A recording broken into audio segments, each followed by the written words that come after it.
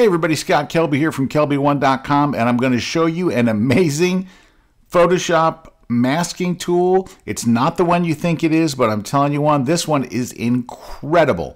Now, this is myself and Eric Kuna on the set of our weekly podcast, The Grid. Hey, I'm going to give myself a quick plug here. There we go. It's live every Wednesday. It's a photography podcast called The Grid. We've done over 500 episodes. Love to have you stop by. Okay. That being aside, take a look at the image.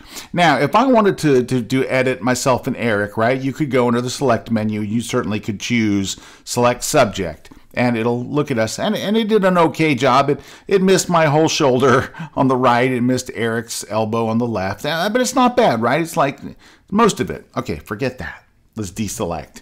Here's the thing. Go under the tool menu. That's right, under the tool menu. Go to the object selection tool. The object selection tool. Now, when you choose it, it takes a few seconds, and you'll see a little circle up here spinning. Right? It'll spin for a few seconds. When it stops spinning, watch this. There's Eric. There's me. There's Eric's laptop. My laptop, there's the desk, here's the monitor, there's the coffee cup, there's the Chinese food. It selects stuff in the background. It is just a miracle of selections. And all you have to do is just give the thing a couple of seconds. Look how much better it did than select subject did. It's just like a miracle tool. This thing is crazy. So anyway, just wanted to show you that. Oh, there's another coffee cup.